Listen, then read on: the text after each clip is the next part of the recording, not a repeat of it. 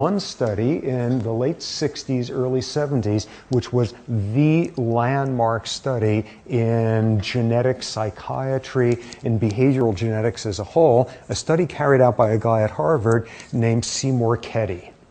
And this was a phenomenal study and phenomenally important. Here's what Ketty did. Ketty was dealing with the notion at the time of making sense of schizophrenia. And as we will see when we get to the schizophrenia lecture, the number of nutty ideas out there as to what the cause of this disease is just staggering. But what he was interested in was getting at the notion that was kind of floating around in some corners of the field at the time, which is schizophrenia has a biological component, a genetic component. And what that was viewed as very unlikely. But what Ketty did was try to go and test this.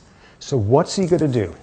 He's going to look at adopted individuals who are schizophrenic and see, are they more likely to share that trait with a biological parent or adoptive parent? You see the logic already.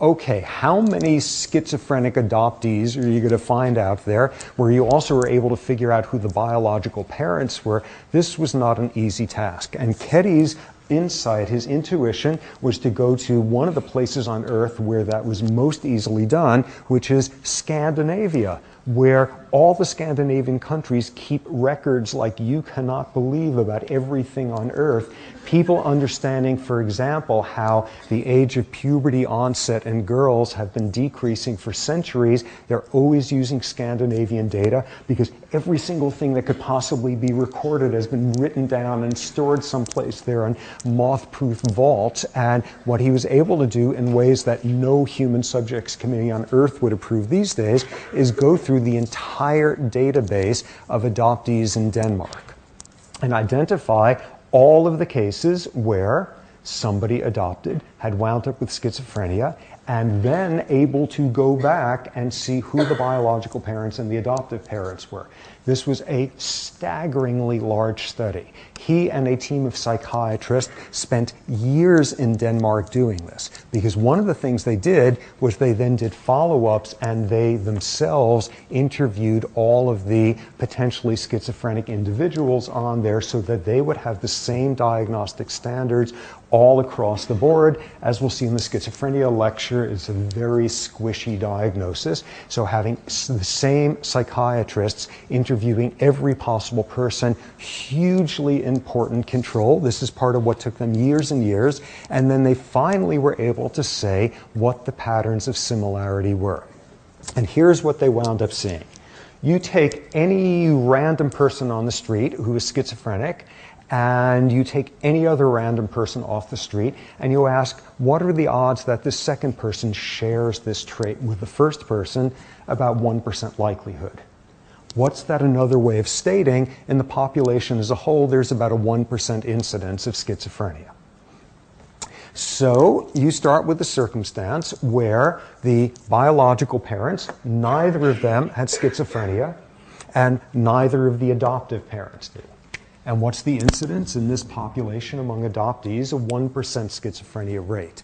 That's just average people off the street. That's the usual rate across Western European populations. So 1% rate. Now, let's have the person growing up in a different sort of household. This is a person who has no biological legacy of schizophrenia, but was brought up in an adoptive household with a schizophrenic parent. And what you saw then was a 3% chance, which with this enormous sample size was a highly significant, reliable number.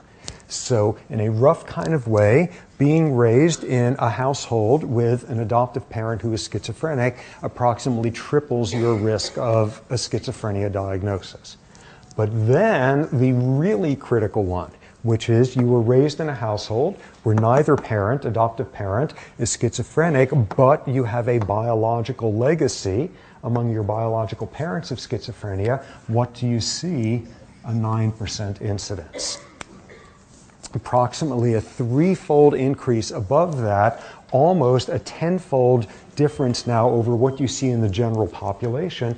This one number was what roared through the field. This was viewed as the clearest evidence to date for a genetic component to a psychiatric disorder. Regular old person off the street, 1% rate, have a biological parent with schizophrenia and share no environment with them because you got adopted away, and almost 10-fold higher chance of getting the disease.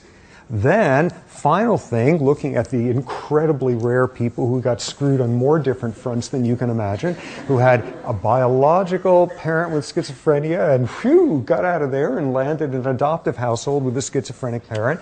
So you get the double whammy there, and what you saw was a 17% incidence. What's interesting about that number?